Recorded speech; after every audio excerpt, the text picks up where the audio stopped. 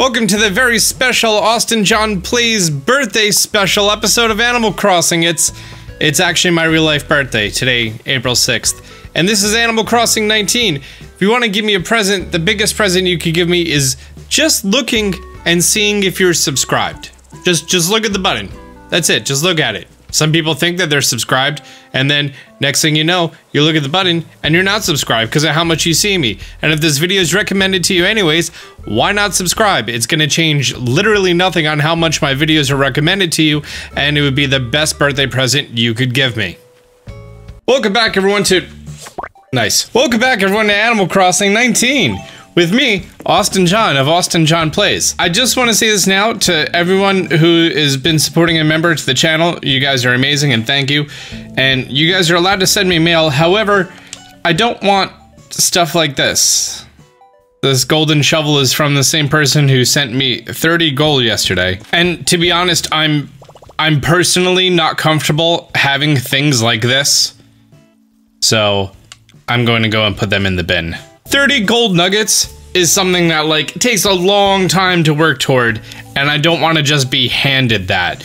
If it's a fun arcade cabinet for the basement, cool, because you know it's gonna sit there and it's gonna look pretty, but it's not something that's gonna like, you know, help me progress in the game, and I want to play as vanilla as possible, if that makes sense. Anyways, I visited Zoe and she gave me the very few amount of basic flowers that I've been missing, and anything that I'm gonna be crossbreeding a lot of, I feel like I'm gonna have to start moving it out of here because it's getting very limited on what can actually crossbreed. Like, I want this to be like where I display everything that has already crossbred, and those are just sort of being thrown all over the place.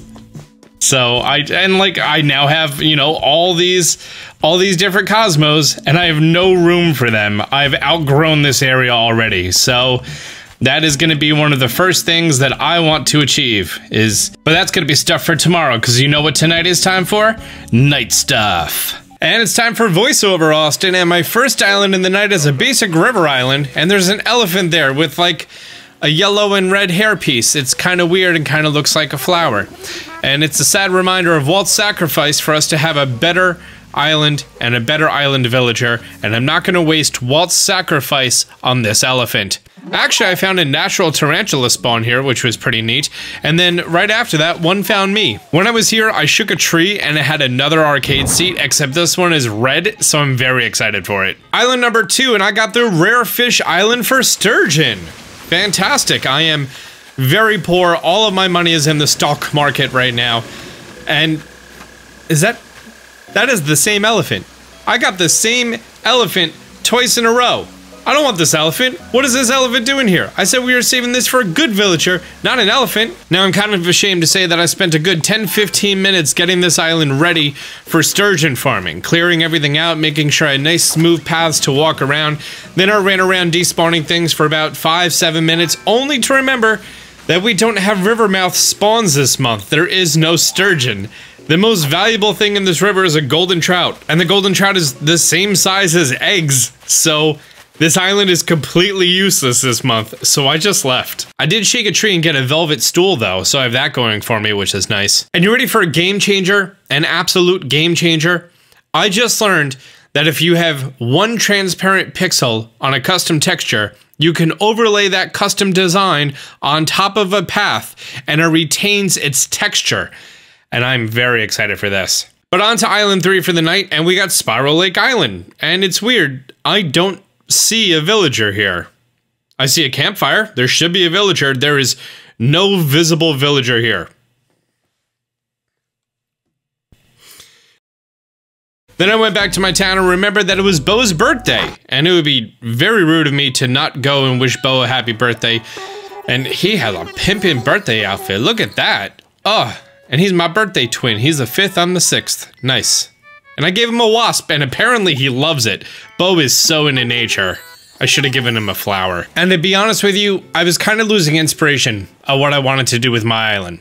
I have a general idea, but I don't know like specifics, and I don't know if there's like a subreddit of people who are doing like specific designs and stuff, and I don't know, it just seemed... But then I was hanging out with Zoe on her stream last night, and she visited an island, and the microenvironments were so phenomenal. Everything told its own story in such a small area, and you know what? That lit the fire under my bum. Let's just say that. And I have a clear vision on what I want to do with some things. I even got to visit it myself. I was there for about 7 minutes, and just so many things, once I saw it, it made sense. It clicked in my head. And I have some new inspiration to bring back to my island to mix with my already established vision on what I want for it. So here's the thing. Right now, my island feels like a deserted island that people then made a small village on, like a tribal village. It's a little bit of this, a little bit of that.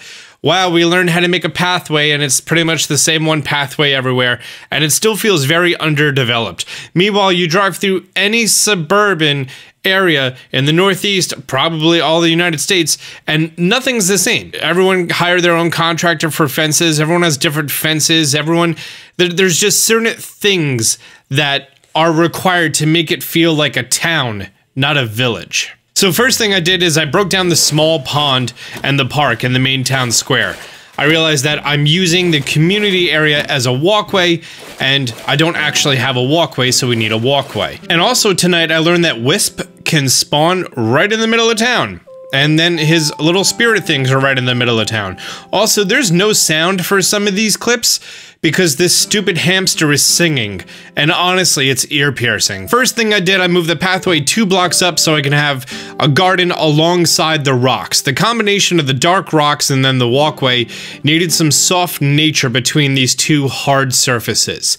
So we have hard surface and then nice soft flowers and then hard surface walkway. It makes sense, it flows. Plus, anytime that you've ever gone to the beach, except for very small circumstances, you're not gonna see, you know, sidewalk right next to the beach. There's gonna be something in between there, whether that's a boardwalk or it's gonna be wave breakers. Next, I wanted to map out where I wanted to move Nook's Cranny to.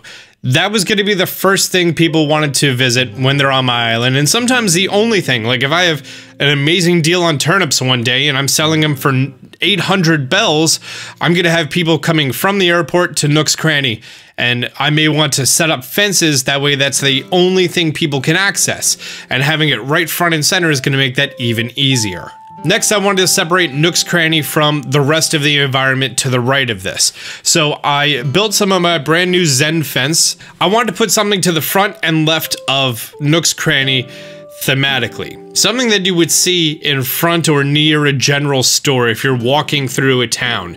And I sometimes just like to go through the Nook ATM for every single item I've ever gotten in the game to find just the right thing. And today I learned if you don't try to hunt down the Wisp spirits, they'll just float right to you. Like all 5 of them spawned right around me.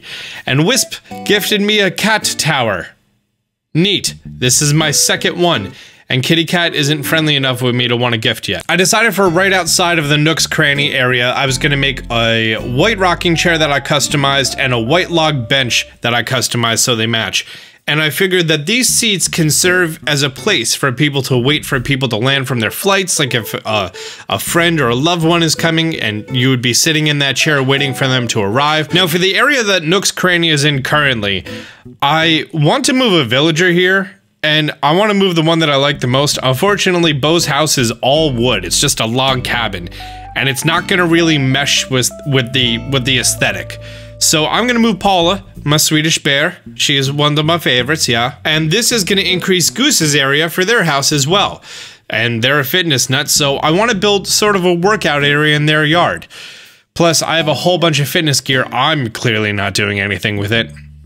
God, I hate this thing. Sadly, with the cranny being established where it is currently, this is going to put a hard halt to what I can actually lay down. But I do get to preserve my rock, which is nice. I have this rock. It's going to be right in the front yard, and I'm going to be able to go to it every day. I even got the fence all lined up. Then I also decided I want this 2-wide gap between this house and Nook's Cranny and the Zen fence. I don't know if I'm going to make it flowers, or if I'm going to make it a walkway, or if I'm going to make it sort of like a side of the house alleyway that trash cans are gonna be in, something like that. And my last bit of work for the island for the night is I removed the fence separating the different flowers because honestly, they need room to expand. And I'm brainstorming some ideas, but I'm not too sure exactly what I want to do. But for the night, this will be fine, because if something wants to expand and it wants to expand to where one of the fences is, then boom, good. And time for bed. Good morning, gamers. Welcome back to Animal Crossing. Morning, Isabel. Right now it's 9 a.m. on Plays. That's right. There really isn't any news to speak of today. That's all for now. Okay, so she announces it when it's another villager's birthday, but doesn't announce when it's my birthday? Oh. Why is my in-game birthday June 4th? So when they ask you to put in your birthday, I thought it was day-month format. Turns out that it was month-day format, because I'm the 6th of the 4th, and this has me down as the 4th of the 6th. So, great. Great, my birthday is gonna be in June. Awesome. Good job, Austin. We have some mail. That's from Bo. Alpha, hope you like your shiny new mountain bike. Oh, thanks, dude. Lemmy said something else I can't read. Jack, shiny new paper lantern. Thank you. Zoe, DJ plays. Thanks, my dude. So you needed bathroom stuff. Enjoy the shiny new shower set. Thank you, Brandon. Hope you have a good day. Thanks, Evray. Aqua, this OG cat is the very first person to greet you in all of the past Animal Crossing games. Hope you have a great day. Oh, well, thank you. Hopefully this is new for you. Thank you, Claw. That concludes our mail. Is this more of the... Oh! What kind of paper lantern is this? This is hot. Oh, that's hot. That's hot. Zoe sent me a DJ set. Oh, it actually plays music. That's pretty awesome. Train set. Oh my god, I love it. Does the train set change with the season? Like right now it has the cherry blossom trees? I think this is coming along nicely. Now, someone told me that the Nooklings are able to buy DIY recipes, and they weren't too sure if that was only if it's an upgraded Nook's Cranny, or if that was part of an update. So let's go check that out. Oh, check it out, we have Sahara today. Sarah, I will come to you, I will buy many a rug from you. Oh, I like this. This is nice. That bed. The most normal looking lamp. An oil drum. You guys have been holding out on me. Oh yeah, look at that. They can totally buy DIY stuff now. They are not worth a lot. What's your turnip price? 78. That's not good. Well, at least it's cheap. If you didn't know, there was already another Animal Crossing New Horizons update. This is going to be, I believe, 1.1.4. The biggest thing of this is there was a glitch if you tried to get a specific statue from Flick for some beetle, I don't know exactly. And also, the biggest thing is the Easter eggs have been nerfed. So now there's going to be much less of them that you're going to get from fishing, possibly less size 3 fish spawns. There's going to be less everything. Hopefully less balloons. There were way too many of them. Oh, and the wood eggs. Way too much of everything. I just reloaded my game and apparently I have new mail. Jack Andy, happy birthday. Hope you get this on the right day. Well, I did. I had this since day 1, but I believe it would go great in your arcade. Neon. Thank you, Jack. Happy birthday. Thank you, Alpha. What did the osteopathic medicine doctor bring to the potluck? Spare ribs. Zoe told me I need to immediately read her letter, then immediately put the item down. So, happy birthday, Austin. Another year closer to the big milestone. Lots of love, Zoe. Is this a tombstone? Did she send me a damn tombstone?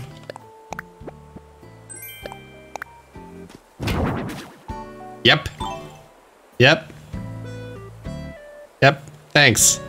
Thanks. Damn Australians. Their morbid sense of humor. A diner neon sign. Oh my god. I love this. An extra large backpack. It's red. I mean, it's not huge, but it's red. And I love it. And it's so much better than my current backpack. Thank you. A rock guitar. Oh, I have a pedal board. Now I just need an amp.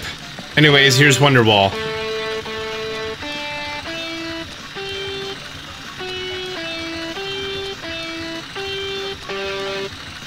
It's really upsetting that I can't hold this. And it's just me touching it.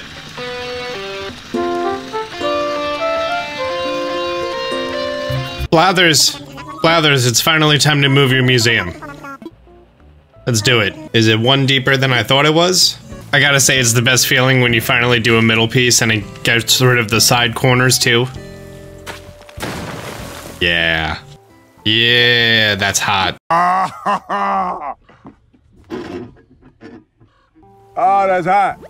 That's hot. And then tomorrow, we can finally move this out of the way and then finish up this area. Oh, I ran into this weird... I don't know if it's a bug or if I did something wrong, but some of my fruit trees were not growing, like at all. So I had to remove them and put them over here, or this one over here, so that it would grow. It was weird. Yay, more Easter eggs. Hooray. Why does this say sold? Limburg? What is Limburg? I've never met a Limburg. Oh my god. Oh my god. What is this? This is if Dave Attell was a mouse in Animal Crossing. I want nothing to do with this. This might be the worst possible villager to move in. Is that pasta? A food mess. I'm okay. I think my character is portly enough. Good morning, Sable. Welcome back. It's, nice of you to keep supporting Able Sisters so we can be the best shop we can be. Alright, looks like your favorite customer came by again today, Sable. Every day for like a week. It's been, do you think Austin John will stop by today? Maybe she likes me. And I'm all like, sis, confine your spines. We're not even open yet. Mabel?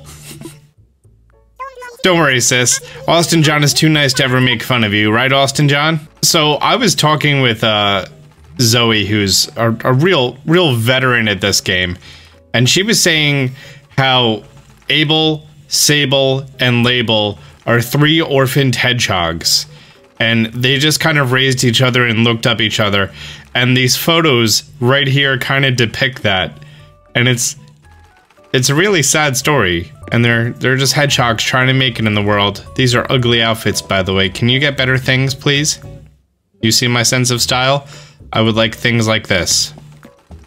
I want things that Kanye West would wear. So I still have 2 hours to go before I get my afternoon prices for my turnips, which I don't assume are gonna be amazing. But you know what? You never know. In the meantime, I want to do some things here. Now, there's been a chart that's been floating around, and I think I might have even featured it in an old video that shows the most effective way to have a 5x5 grid of every flower type and to crossbreed them. Now, what I'm thinking is, it's essentially set up that way every flower's in the best position for it to crossbreed and reproduce.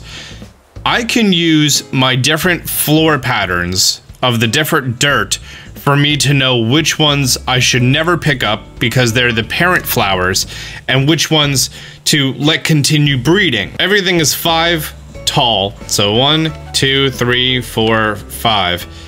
So I'm gonna need to go all the way up to about this line right here. So that means that I'm gonna need to relocate all of my money trees, which is fine because I'm relocating my house as well. So this seems like a good time for voiceover Austin, not live Austin. Thanks, Live Austin. This is VoiceOver Austin again. My first step here is I want to relocate my money trees. And I'm going to be putting them next to my Zen bridge, because I walk that every single day, and my house is going to be located there, so I'm going to pass my money trees every day. Who doesn't want to pass their money trees? For my flowers, I am going to be laying out an area that is 20 spaces tall and 5 spaces wide. And then a gap of 2 for a path, and then another 20 tall, 5 wide. So I did that. I laid out all the non-obtrusive fencing and pathways that I possibly could. Now, the part that is very difficult when doing this is you have very limited inventory, and 40 spaces doesn't seem like a lot, but once you're here, and once you're digging up every flower, one flower takes up a full inventory space, and then on top of that, I'm popping balloons left and right because I want 300 balloons popped so I get that golden slingshot so people could stop sending me pictures of, did you know that you get a golden slingshot? Yeah, I know I get a golden slingshot. I just haven't hit 300 yet. And for the sake of making my life easier, I decided to lay out all the flower patches identical to this chart. And then I started with putting down dirt patches for all the flowers on the left side. The dirt patches are going to represent everywhere that I am not going to be digging up flowers from. Like, those are the permanent flowers. And boom, that's Cosmos done, the first of 8. And I realized that this isn't only going to just work, it's gonna look beautiful. Once I got to the hyacinth, it was a little different since the blue is a crossbred color, and then these crossbred colors have to crossbreed to make a new crossbreed. And I heard a rumor a while back that stuck with me, that only natural blues can crossbreed to make the purples, or whatever the blues make. And I'm pretty sure this has been debunked. I haven't seen it one way or another. I feel like it just comes down to someone saying online, hey, I tried this and it didn't work. So people are like, oh, it can't happen then. Meanwhile, there's just a chance of it happening and it didn't happen for them. Know what I mean? Anyways, I use the lighter dirt on the ground for the crossbreeds that are going to be crossbreeding. That way, even though there's going to be something cool and fun there, I'm not going to be digging them up. And after about 2 hours later, when it was all laid out, all the section of the flowers are in their beautiful 5x5 grid. And I marked out all of the basic flowers that I'm not going to be digging up. It is perfect. This is ready to go. It's just a matter of watering it every day and getting those hybrids. Now here's a little pro tip that a lot of people didn't know. If you're standing in a flower and you want to cover a hole, instead of hitting Y, yes, I had to look at the controller, you just take out a shovel and hit A. This is gonna make it so you only cover the hole, you don't pick the flower, and this does not reduce the durability of your shovel. Now that it's after 12 p.m., time to check my turnip price again. By the way, this morning it was horrible. It was 78. And this afternoon, it's even worse. It's 71. With my flower garden all set for crossbreeding, I decided to put 2 rows of all the flowers on the left side of here. That way it's just sort of laid out nicely and I have a nice representation of my collection. I also visited some islands from some peeps on my Discord so I could buy all the missing flower seeds that I needed. And when I was visiting someone's island, they had a villager there who apparently is a squirrel mixed with toxicity. And it was crafting and it gave me the DIY for an iron armor. That's pretty sweet. Then I wanted to start messing around with the custom designs on tops of walkways. As long as there's one transparent pixel in your custom design, then it will behave differently than if you were to just lay it on the ground, as opposed to stacking it on walkways. An hour later, I came up with a design that I'm a big fan of right now, and I'm mostly using stone walkways, and I wanted to do something like a cobblestone walkway border, so I ended up with this. It's a simple pattern with a gray line going all the way left to right, and then black right above it, and then on the other side, I put dirt brown with little specks of white, gray, darker brown, and black. The biggest pain of this entire process was not putting them down, but making 12 designs of various combinations of walkway connections that all work together. Then I spent a little bit of time formatting the rest of the downtown area. Now, while I'm doing whatever it is that I'm doing on screen, let me talk to you guys, like some real talk here. Whenever I do a project like the museum Zen Garden or this downtown area or my house and the mountain, it takes so long, like 3 episodes because it's 3 real-life days for you to finally see what's finished. I want to know in the comment section, would you prefer videos every 2 or 3 days so you could see the start to end of one specific project? Or do you like the day-to-day grind and seeing a little bit of progress on this, a little bit of progress on this, a little bit of progress on this, just so you can see how much could be done every day? Please let me know in the comment section down below. This question's been eating me a lot. Now let's check in with the gameplay, Austin. Just a quick update on our villager mountain here. Now that the final house from the bottom was removed, I was able to continue the stream all the way up. Eventually I'm gonna have a pathway going through here, accessing all the houses and building yards for them. We're gonna be demolishing this bridge tomorrow, and then we're probably gonna be building one much better. And once we head up the villager mountain, I laid down some temporary fencing. Like, I recognize this yard is way too, it's so small that I can't even put a fence there and there because it's considered part of the entranceway, right? So I'm thinking I'm probably going to take this path, and of course it's going to go up to the next floor, but I think for down here I'm going to sort of bring it down and around this way. And then this will be considered the front yard, and then we could have separate flower gardens lower below. I think that's going to be a really nice touch. Making our way up the mountaintop. We have Julia's house up here, which we can give her a nice sized yard, as well as over here. Is this Bloops? This Bloops? Yep, Bertha's house. We have Bertha over here, and we could give her a nice sized yard as well. That just leaves the area down here as being somewhat, you know, I don't even know, unnecessary. I could probably make them into smaller gardens. This isn't even a garden. This is just a fence. This is just a safety fence right now. But yeah, that is what I plan on doing either later today, tomorrow, or the next day, because now that we have all the staircases here, we can actually really terraform this place. I'm so not looking forward to Dave Attell moving in here. He's so loud and annoying. But guys, I'm wrapping up this video. Guys, do me a favor. If you haven't done so, hit the like button down below. If you're new to the channel, be sure to subscribe, turn on notifications. Until next time, words. Austin John out.